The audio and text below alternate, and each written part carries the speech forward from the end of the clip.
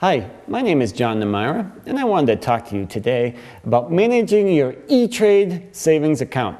E-Trade is a great company, an all-service company, bank, and stock company. They're offering lots of services with your checking and savings account. You can start with a minimal deposit. I believe it's around $50 to $100. You can start a savings or checking account with them. It's an easy online application, maybe take you 5 minutes. Get onto their website first of all, click on Start an Account. Follow the directions, fairly simple application process. You will have to either mail in money or transfer money from a different account to start an account with them.